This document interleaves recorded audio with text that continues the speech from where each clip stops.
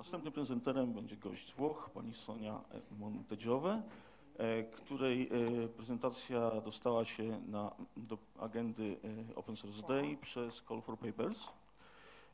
Poruszy temat, czy armia boi się open source'u. Jest członkiem Document Foundation i pracuje też jako osoba wdrażająca open source w prowincji Perugia. Sonia, are you ready? I'm ready. The stage is yours. Good morning. I'm Sonia Montegiove. I'm LibreItalia president and a member of the Document Foundation. With me, there is Paolo Sorti, another member of the Document Foundation and a founder of LibreItalia Association. LibreItalia is a voluntary Italian association founded by the Italian community of LibreOffice, which arose from LibreItalia Google Plus community. LibreItalia is made up of ICT specialists and civil servants and simple users who want to share their solutions and their problems and their best practice of migration from Microsoft Office to LibreOffice in particular. And LibreItalia Google Plus community has about 2,700 active members that every day share opinions and recommendations about LibreOffice and about open source software in general. The community is very important for professional and domestic users who are looking for specific problems. But what is the problem of free and open source software, especially in Italy? I don't know if it's only in Italy, I hope so. In my country, when we talk about free and open source software, people are surprised because they don't know what you are talking about very often. So it's not a generation problem. It doesn't depend on your degree or where you live, on your geographic statement. It's just a cultural problem. And this is what we have learned from our seminars and meetings in schools and in public administrations. So what do we need? What do free and open source software need? Certainly we need money to pay developers and to organize events and seminars and courses. Sure, we need volunteers engaging the community, but I think that above all, we need communication, because if we communicate in the right way, all the opportunities of free software and the ethical values that it embodies, the benefits of open source, surely we would have much better chance to spread it. This is the best 5 mistaken beliefs about free and open source software, especially in Italy, I think. When we say free and open source software, people think only the word free. So they think that they don't pay for the software, but they can save money, but they believe that the software is not a good one. Unfortunately, often free is synonymous of lesser and lower value. And when you say you can use LibreOffice, people think, okay, LibreOffice, it looks like Microsoft Office. Not the same thing, but very, very similar. People think it's a software of lower value, a makeshift solution. And when you suggest you can use LibreOffice, people think that they can also use Google Docs, for example, the Google Docs for free, so that they don't really need another free program. Unfortunately, they don't think about security problems or digital freedom, for example. And in Italy, also in schools or in public administrations, sometimes you can find install a cracked program. And this is the worst example and message that we can give to the students, for example. So the culture of legality should be valued and supported also with migration to free and open source software. And when we talk about the community, about free and open source software community, people think, oh, I can't help the community. I'm not a developer. I'm not a nerd. But it's wrong. We have to say that there are many ways to be a part of a community. And we have to say you are a part of the community also using free and open source software, for example. We must help people to contribute to the community. And the list of mistaken beliefs could go on until next year, I think. So what does LibreItalia do, and what did LibreItalia do in these 2 first years of the activity, of our activity? We promoted LibreOffice and open source and open standard in particular in the schools and in public administrations. We supported open data usage, and we organized many free training for developers and teachers and students, and also in public administrations. And it's important because the spread of free software in Italy is patchy. There are some best practices like the Ministry of Defense, but there is still much to do, especially in public administration and schools, where it's necessary to present the opportunities and of the open source software community and the open source software, where too often it's unknown. LibreItalia has calculated that Italian public administration could gain 600,000 million euro adopting LibreOffice. And we all know that this is not the only reason why public administration should choose open source.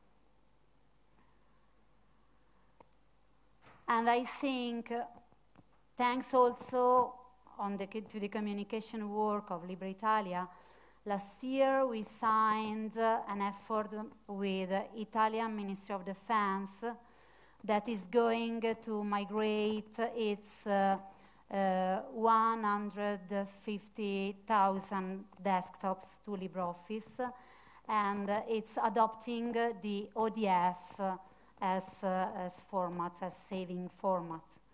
And I'm very happy for this news, and I'm very happy because LibreItalia can support the biggest project of migration in Italy. And what can we say about LibreOffice? Paolo, Turk? Yes. So, first of all, hello everybody. I'm here trying to share with you some information, ideas around LibreOffice as product and project. Okay, so first of all, I think you all know LibreOffice, and maybe some of you using LibreOffice, and maybe before you used OpenOffice. Okay, so what is? It's basically a suite.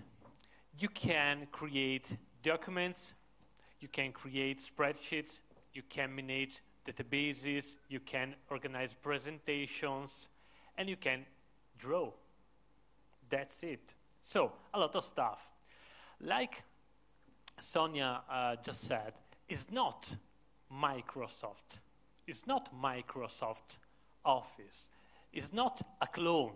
It's another kind of product with a very different story.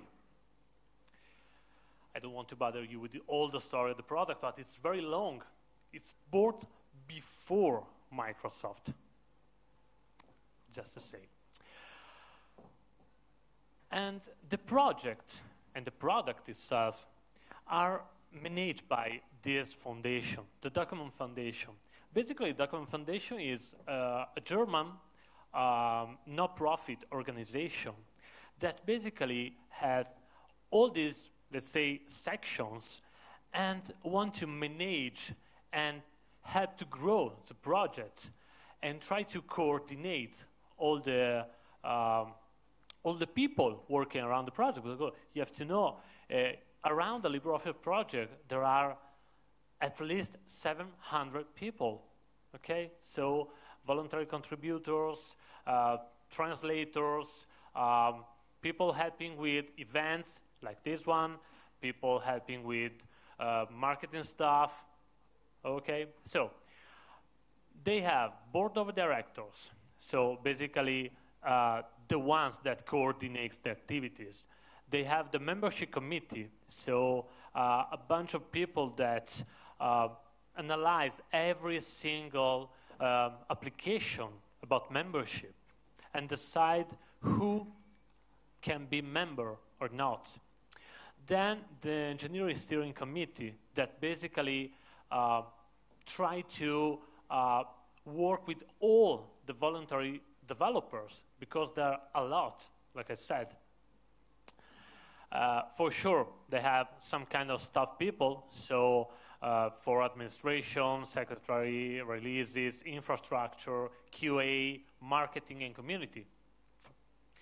And they have a budget.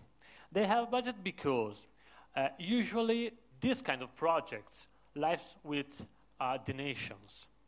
And also in this case, they mainly have donation, so you can go to the website, LibreOffice.whatever, and then you can donate money. But they also have some kind of companies that basically support the project and maybe donate or money or manpower, for example. And what about the product itself? Not only the project, but the product itself. Why LibreOffice right now is the product to choose? Because it guarantees you a high quality and a high security level. For example, I'm not speaking about functionalities because we all know the functionalities of this kind of product, but it's very important to analyze the quality in the development and the security in the software itself. For example, let me take a note. Okay, they have for sure a commit management, that's for sure, but very interesting, they have a bunch of tinderboxes, so basically machines, virtual or physical, that builds every day every single version of LibreOffice in every single infrastructure, so for every single operating system. So they can test every day if the day's commit are correct, or if they broke the code, for example. It's very interesting because the next day you can work on the error, on the problems.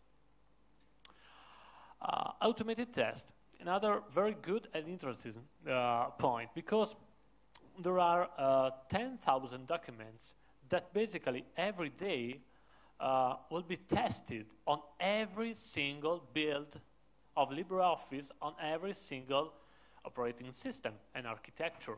So you are sure, we all are sure, that every single build can communicate and interoperate with other kind of document systems. For example, Microsoft Office, or different version of LibreOffice, or different versions of standards, for example, ODF. Okay? Another very important stuff, security. LibreOffice right now has a bunch of independent R&D laboratory that basically provide tests on the code. So we don't need to trust only in the developer, in the LibreOffice developer stuff, but we have third-party companies, laboratory, that guarantee you the quality of the software. And weekly, the code, the source code, is scanned by Coverity. And about that, we have another very interesting graphic. I don't know if we have, yeah, we have it. So, defects every 1,000 lines of code. Everybody know what it means. So, the average of the project, we can see that the average of proprietary software is here, 0.7. The average of the old OpenOffice is around 1, so 0.9. We have a lot of projects here, MariaDB, Thunderbird, Blender, Samba, Linux itself. But here we are, LibreOffice, near 0. So what does it mean? It means that the code itself is basically without defects, not without bugs. Defects, formal defects. So well-written code, not bug-free code. Okay? And then,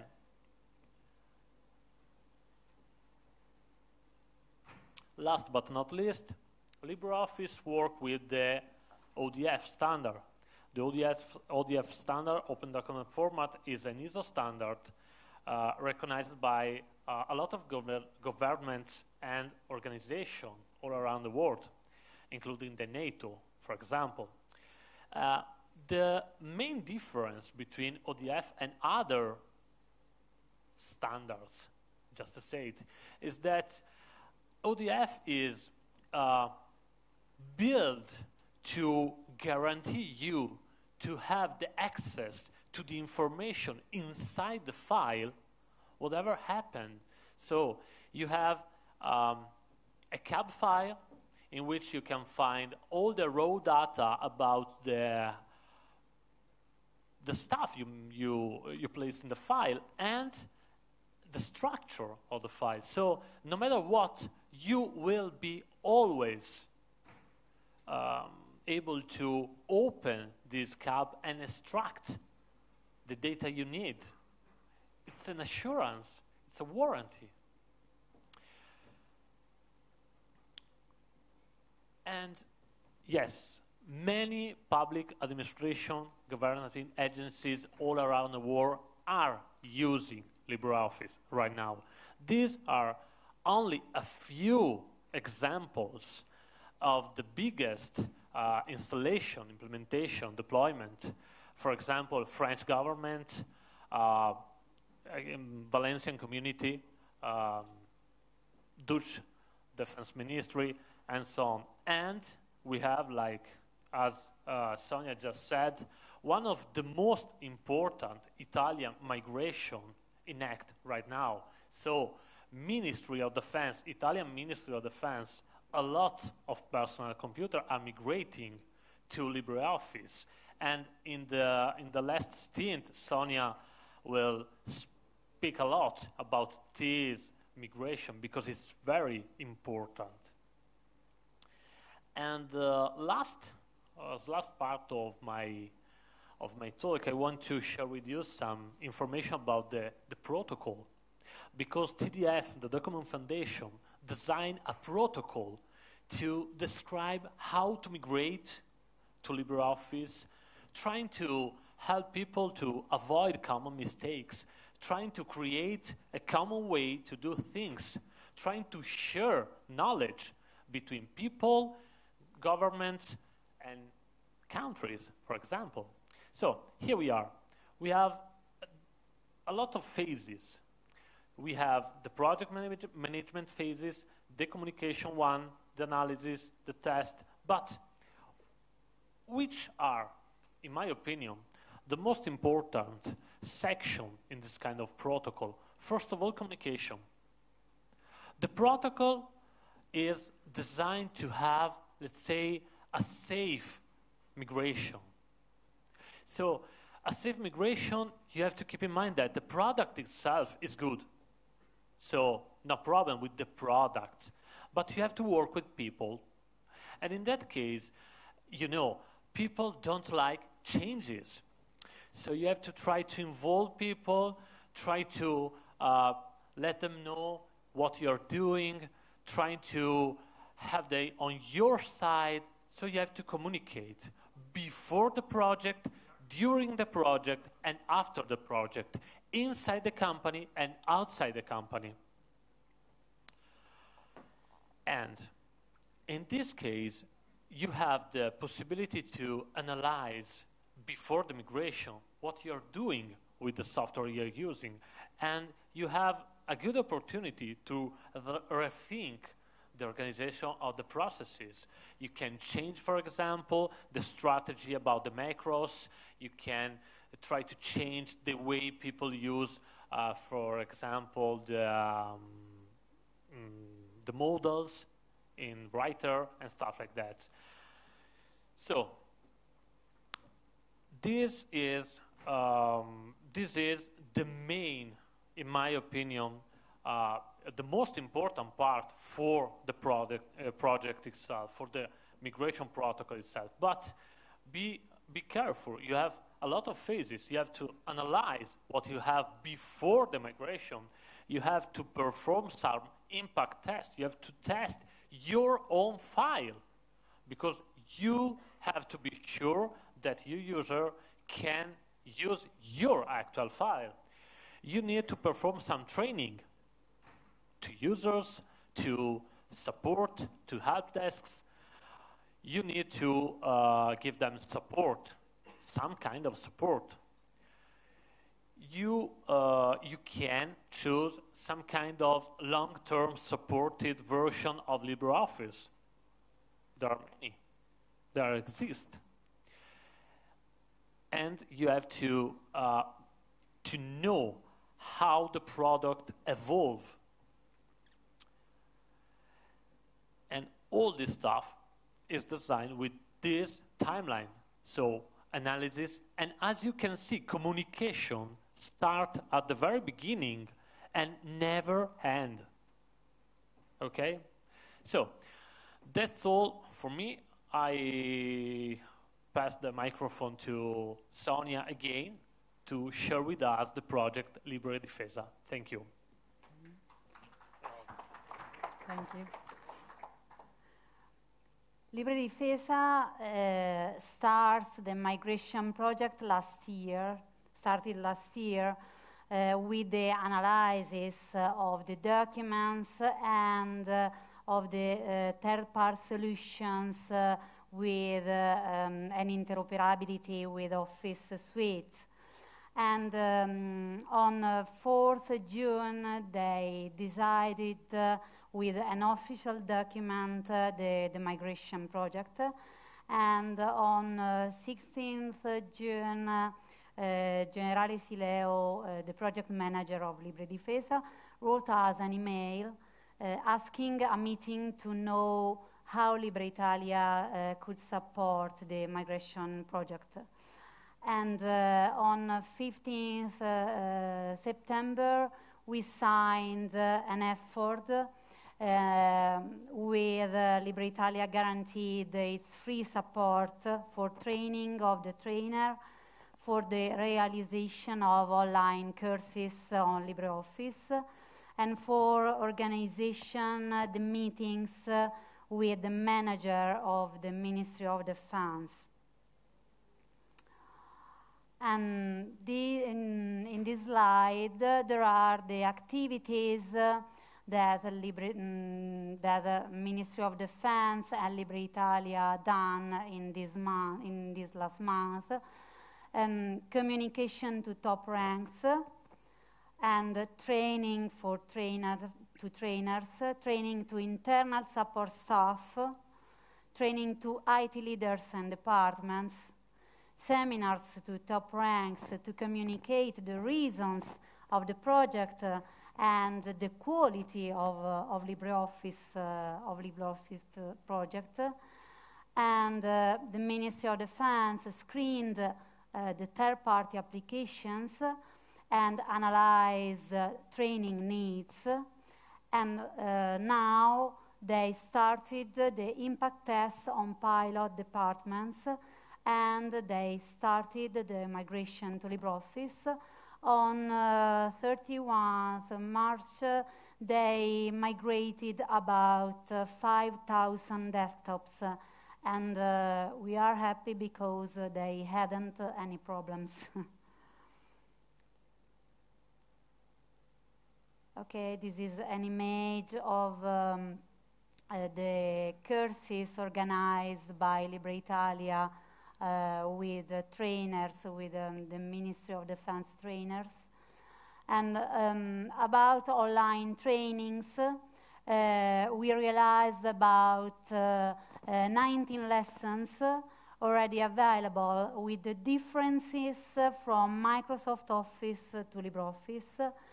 And the defense will publish these lessons under Creative Commons license, and so we will localize easily, or we can be localized rather easily by providing text and image. And in this year, we will realize an additional training lessons, in particular for European driving license with LibreOffice ECDL. And here we have 5 key questions and answers about migration projects. The first one, will the migration be a waste of time? We can say no, because the end user training will increase the capability of the users, and users will feel they are in control of their productivity, so they are able to manage the problems and to solve the problems about LibreOffice and about the migration of documents and templates from Microsoft Office to LibreOffice. Another question, should we anticipate an increase of calls to help desk? We can say no, because end-user training in classroom plus e-learning could help users, so they will not call to help desk for help. Should we foresee a review and update of all documents? We can say no, because most of Microsoft Office documents, spreadsheets, and presentation will open as they are.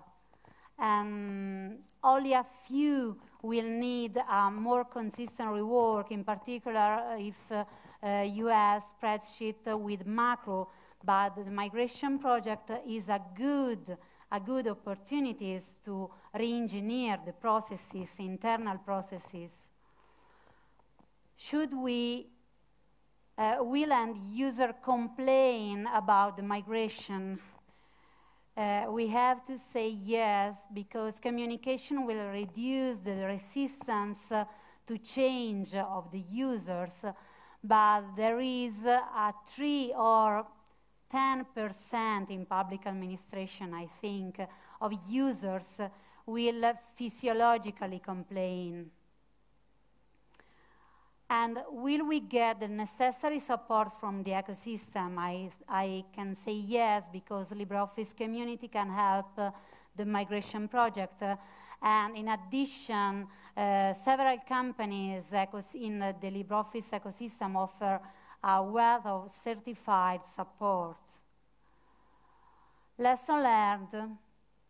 The TDF migration protocol represents a fundamental reference for all the migration projects, not only LibreOffice, but all the migration to open source software, we think. And impossible migrations don't exist. Ministry of Defense can learn. And the best lesson learned is the volunteers are our biggest asset, I think. Thank you very much. Grazie mille, Sonia Paolo.